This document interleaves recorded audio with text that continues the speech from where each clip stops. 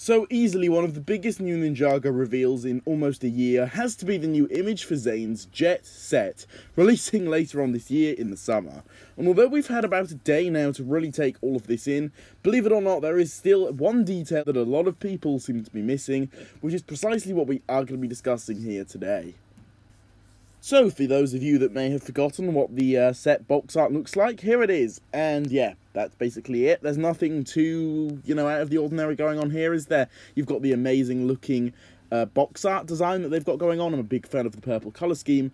Well, if we just take a look at the top right kind of area, and if we zoom all the way in, there is a kind of flying castle. Now, at a first glance, it does almost look like Borg Tower, but Borg Tower has been completely kind of changed in some kind of evil way, It's looking quite dark over there, quite menacing, and they've changed kind of the overall shaping of it, but again, it does still hold on to that Borg Tower design. Well, anyway, aside from all of that, this does seem to possibly, again, take this with a grain of salt because this is just a theory on my part, but I believe that there could be a very strong chance that this is actually the Crystal King Temple set mentioned in the set descriptions.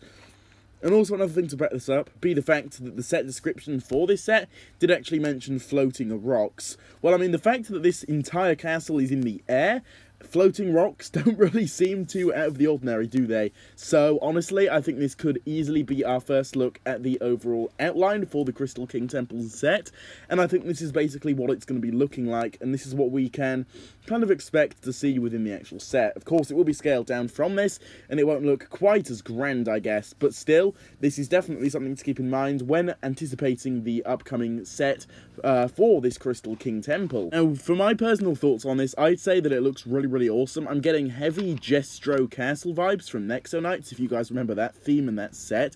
It definitely does resemble that, just with the relatively skinny, very tall design it's got going on.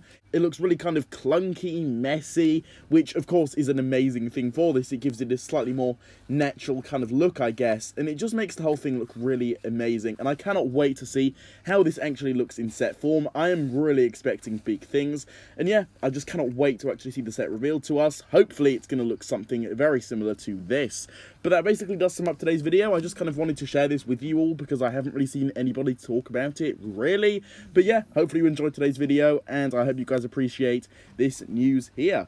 As usual, if you did enjoy today's video, please do feel free to drop a like on it. If you're new to the channel and are interested in seeing a lot of content similar to this, then please also do consider subscribing to the channel with that notification bell turned on. And with all of this being said, I will see you all in my next video, coming very soon. Goodbye.